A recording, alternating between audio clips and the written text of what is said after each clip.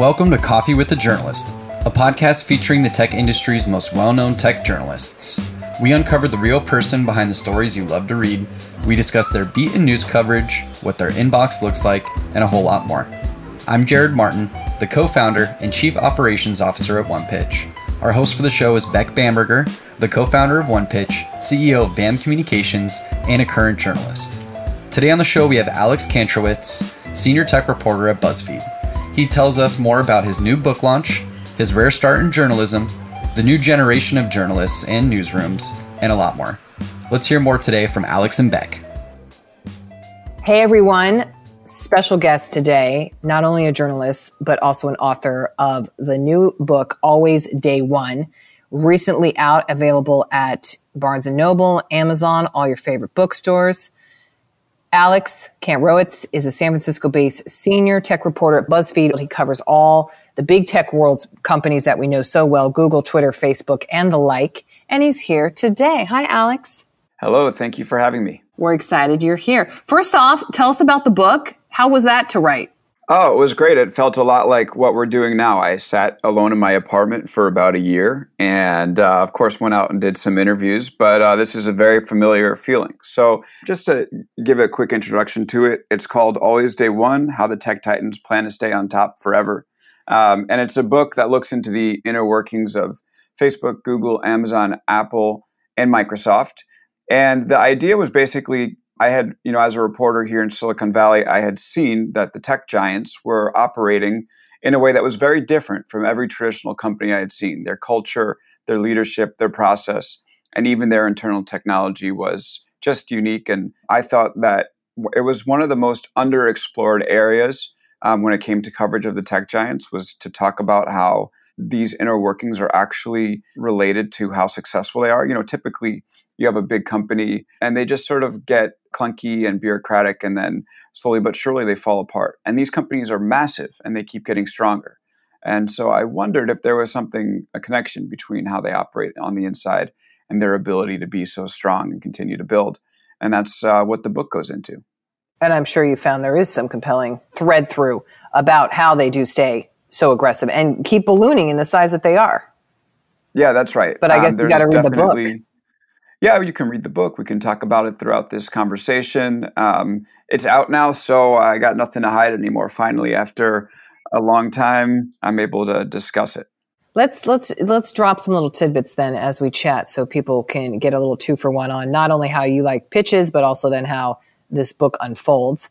First off, talking about just how you make a story, and this could apply to your book, but also just the articles that you write.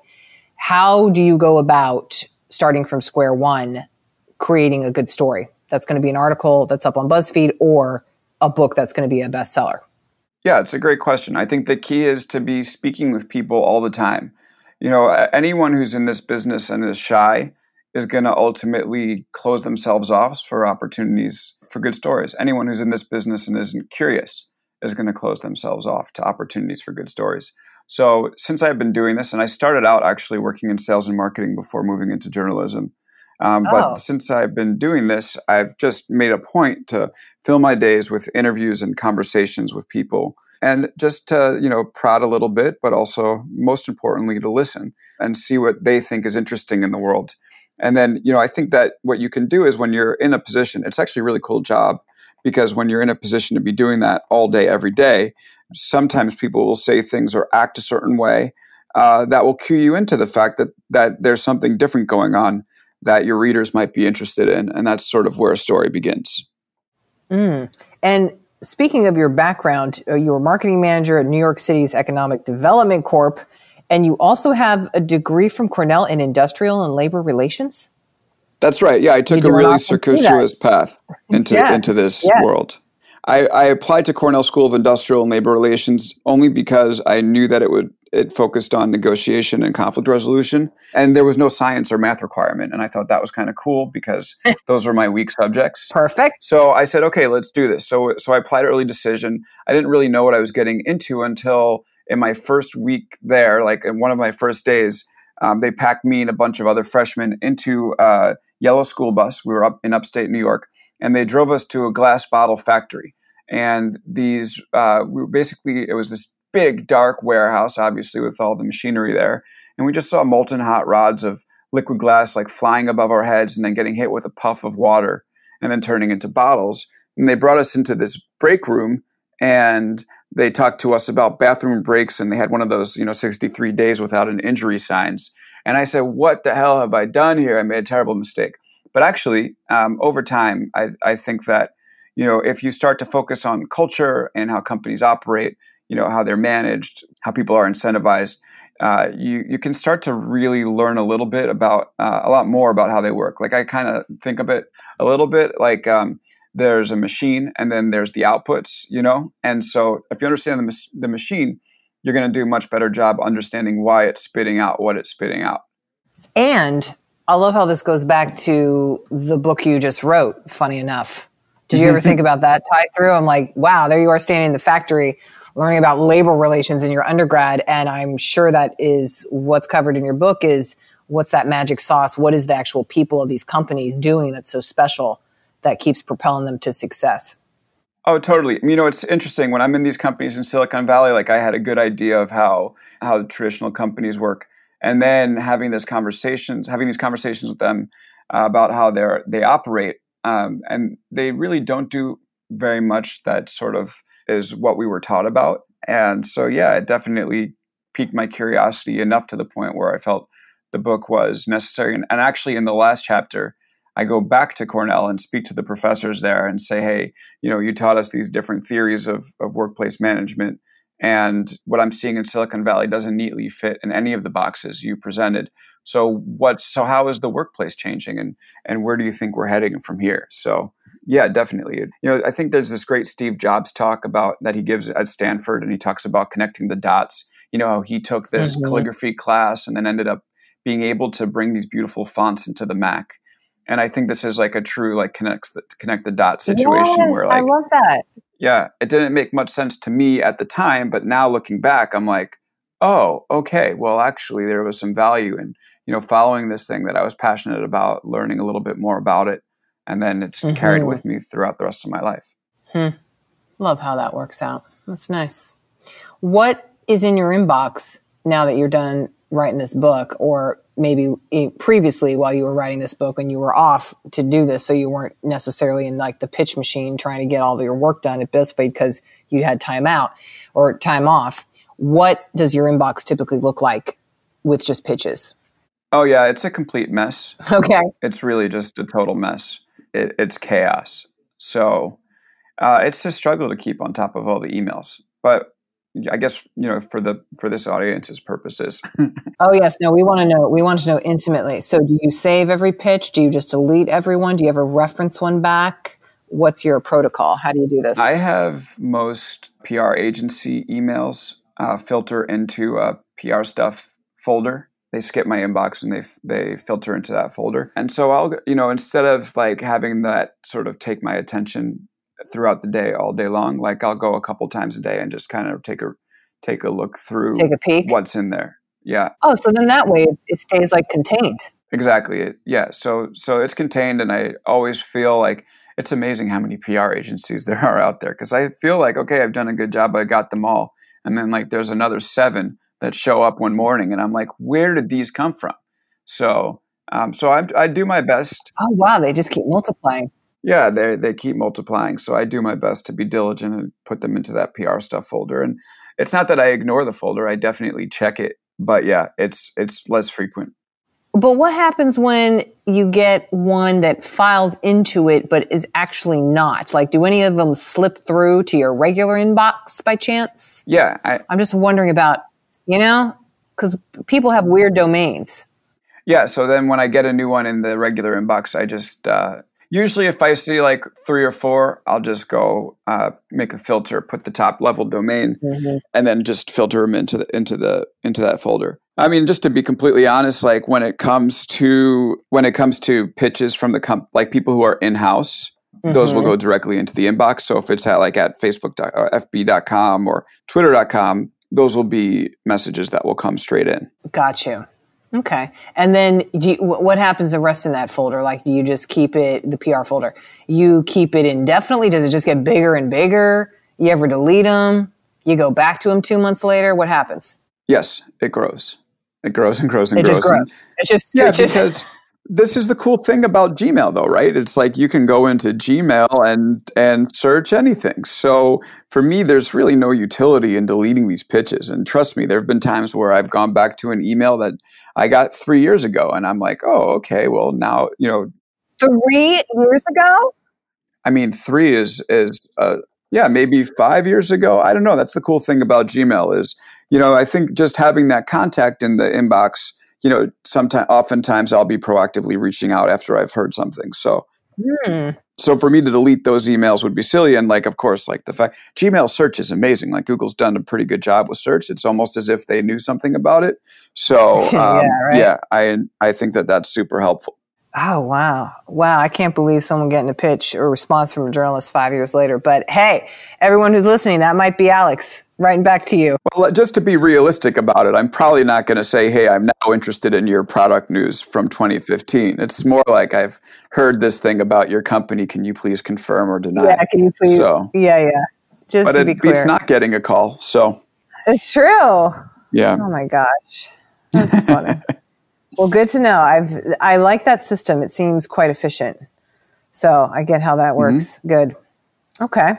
So why don't we play a little word association game, which is one of my favorite things to do here. So I'm just going to give you a word. Yeah, this is the part I'm most scared of. Okay. Don't get scared. Yeah. We can edit anything that you mess up on. Okay, let's go. No. Let's do it. Okay. Yeah. Food. So here we go. Food. Grocery store. Okay. Drink. Well stocked right now. Hobby. Running. I know this is not really word association, but I'm getting into the Peloton thing too. The Peloton app is free right now for 90 days. And I got a fairly inexpensive stationary bike from Amazon. I've just put the two together. And let me tell you guys, it's awesome. Pro tips on this show too. I love it. Okay, tech. Tech.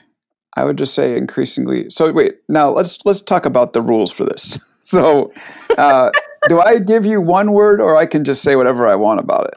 Well, it's supposed to be one word, but I'll accept 2 or 3 words. How about that?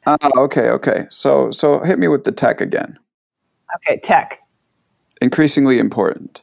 Okay. Oh, good. Facebook. Redeeming but responsible. Facebook is redeeming itself, but that doesn't excuse its past failures. All right. Twitter. A fun shit show. Google. Another shit show. Google. And it can be a shit show for sure. I mean, valuable, but not without its problems. Let's go with trying hard. Trying hard. Privacy. Privacy. Oh, man. Important. Mm-hmm. Security. Security overlooked. Oh, yeah. Journalism. In a hard time right now. Probably harder than it's been in a long time. Ooh. Pitch. I'll go with, I'll get to it eventually. Okay. And then inbox. More than 0. More than 0. Yes. There you go. All right. That was good. I think I like your Facebook answer the best. Thank you. Well, they're doing a good job with coronavirus, obviously. Mm-hmm. But it's also how responsible are they for the breakdown of trust in the media and in truth that we're experiencing? And then how much has that played into the response that we're seeing? Mm-hmm. And so, there have been all these stories about how Facebook is good. And I agree. I mean, I don't think Facebook is a net negative, but, I think we do still need to pay attention to the fact of that they've been, them and some news networks have been part of a unfortunate, disillusion in trust in the media and increase in sensationalism. And we're paying a price for it. Yes, we are. And we're all in it together, unfortunately. Mm-hmm. It's true. Well, speaking of sensational news and whatever, what do you like to read? What's your typical reading step? Even books, fiction, you got anything that you love? Yeah, I read BuzzFeed News. I have a subscription to the New York Times and I read it pretty vociferously. I'll dip into the Wall Street Journal and Bloomberg throughout the day. Most of my news comes from Twitter, for better or worse. But, there's no better place to go to find everything that's happening in one central stream, and it's good. It's good in that way. And then just like every night before I go to sleep, I pick up the Kindle and I'm reading either books I've taken out from the library, or there's an extension where you can send articles and read them on the Kindle that way. So I use that, and I tend to go to the New Yorker and longform.org and see what looks interesting and maybe send two and then pick it up. And, I get about 100 words in and drift right off to sleep, and it does the trick. God bless the libraries. Isn't it great? Yeah, they're great. I think they're like coming back in a sense too. I think millennials are like embracing the beautiful place that they have in society more than ever. I hope so. It's a shame that libraries have taken a back seat for a little bit. They're very important institutions. I'm a big fan of them. Obviously, we need books. We need people to be interested in books. I think one thing that we can do much better as a country and a broader global population is read more of these things. And I think they teach critical thought. And having written one, I will say, and I don't think that mine is necessarily an example of this, but I will say that I read a bunch along, and the amount of work that gets done before a book comes out is absolutely crazy. And so when you pick one up, you're just reading somebody who's an expert in the subject matter that they're covering. You're reading their best swing, and how awesome is that? It beats reading the news feed on Facebook, if you ask me. I mean, it's a little more difficult to get into. But there's a lot to be gained from it. So here's to books and here's to libraries. Yes. What do you think about the future of journalism? It's a great question. I mean, this is a very tough moment. And, there are as a result of coronavirus, there are already local newspapers that are laying people off.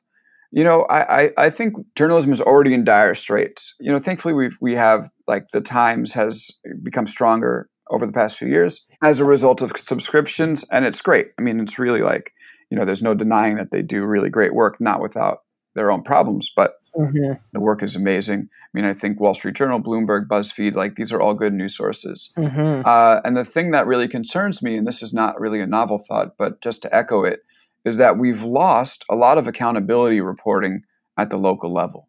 And it's a shame because you end up with local supervisors and county executives and mayors and sheriffs that know that they don't need to worry too much about being held accountable by the press, which was something that is for a long time they had to be concerned with. So they had to watch how they act.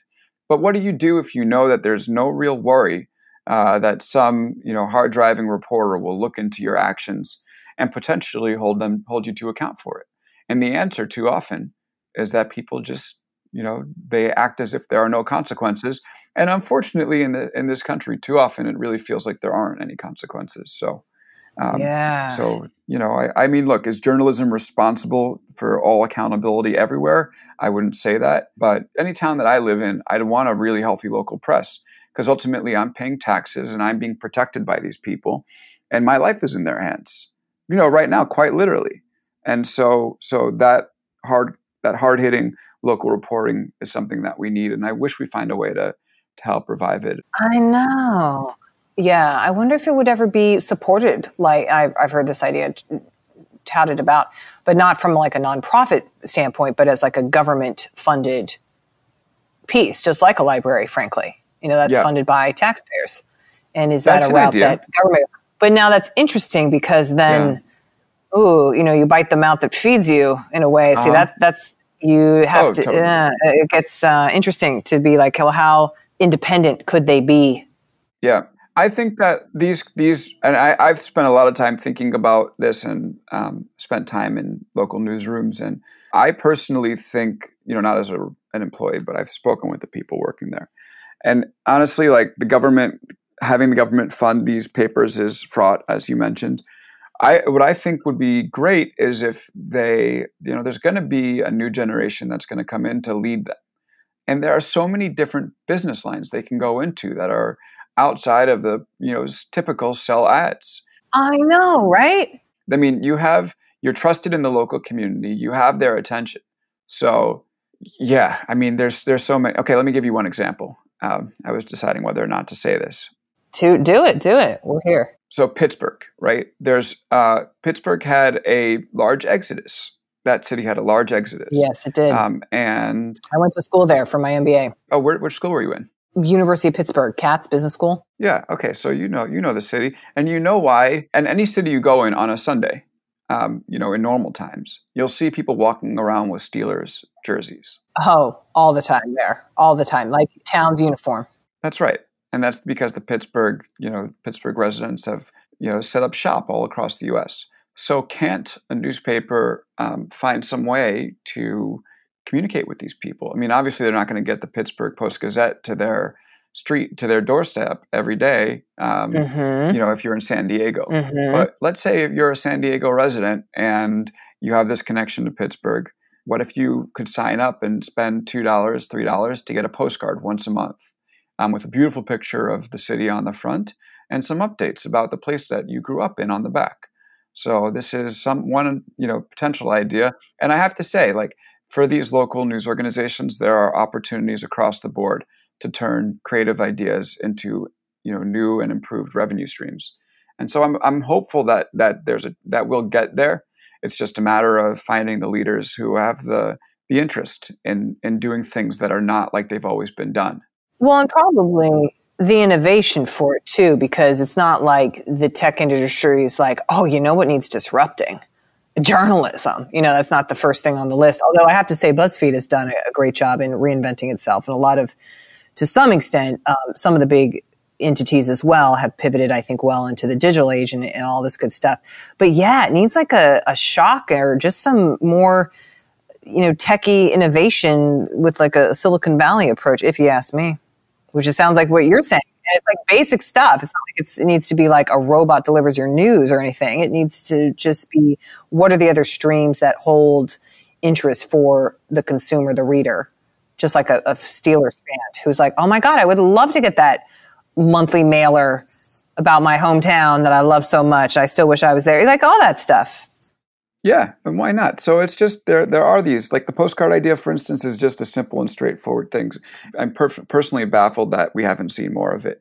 And by the way, this is, and not to bring everything back to the book, but this is why I called the book Always Day One, because literally you have to you have to look at each day, and this is what the tech giants do so well. They look at each day as if it's their first without regard for their legacy. So, there's never a approach inside any of these companies, except for maybe Apple, where this is just the way we do business around here. They're always looking at it as if their first day, with unburdened from their legacy businesses. What would we do today if we didn't have to worry about our existing revenue streams? And unfortunately, newspapers haven't really done that. But I do think there's a chance for them to pick that up and turn it around. And I'm hoping they do. Gosh, you had a very optimistic answer here. One of the few I hear, honestly. It's nice. Yeah. Well, look, I mean, optimism is free. And honestly, like, we're resilient. Like, we have this ability to get kicked and then get back up and figure it out. And we've seen it happen over and over again. So I'm obviously distressed at what's going to happen to local news, but I'm also not discouraged. Let us stay positive. I bet some innovations around the corner here, hopefully. That's good. I hope so. Well, now let us play, Alex, on a totally different topic, but still kind of related to all things journalism. A little Mad Lib. Did you ever play a Mad Lib growing up? Yeah, I have. We played it on the bus when I was a kid, and I was never very good at it. So, well, here we go. This is your redeeming time. Let's try it. Okay. Let's do it. So I'll give you the list, and then I'll read back to you the wonderful paragraph that is going to unfold here. Often they are quite accurate, people say. So let's see. Let's see how yours is going to be. Okay, great. Just a regular catchphrase. What kind of like catchphrase would you say? Just do it. Is that a catchphrase? I don't know. Yes, it is. Okay. Journalist scare phrase. How about I'm calling your editor? Oh, yeah. Empowering journalism buzzword. Reporting. Okay. I like it. What about an adjective? Just any adjective? Yeah. Small. And then what about a part of a pitch? Subject line. Another adjective. Tiny. And then what about another part of a pitch? Call to action. Amount of time. Year. Another adjective. Dark. Singular noun. Sky. And then what about a topic? And then we're almost done. Donald Trump. Good one. Then what about a verb that ends in ing? Swimming. Then finally, just a verb. I don't know. Dunk. Okay, are you ready? I'm excited to hear what this is going to turn out into, yeah. Okay, here we go. To me, tech journalism is just do it. It consists of, I'm calling your editor and reporting on the daily.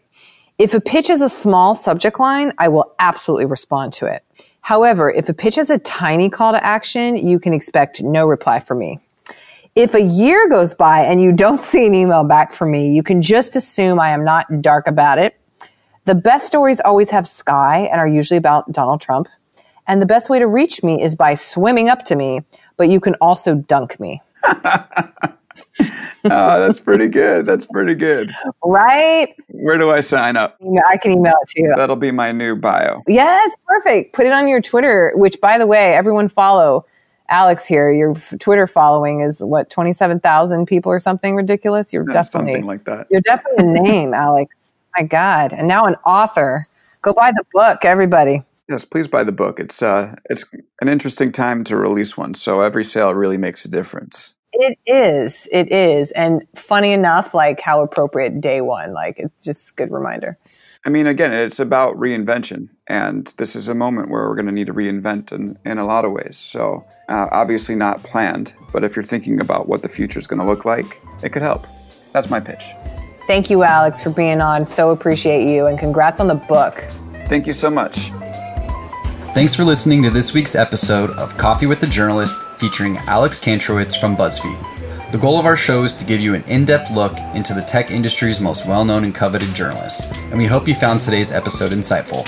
If you haven't already, make sure to subscribe to our show on iTunes, Spotify, and everywhere else you enjoy listening to podcasts. We'll see you next week with an all-new guest and even more insights. Until then, let's quit bitching about pitching and start great stories.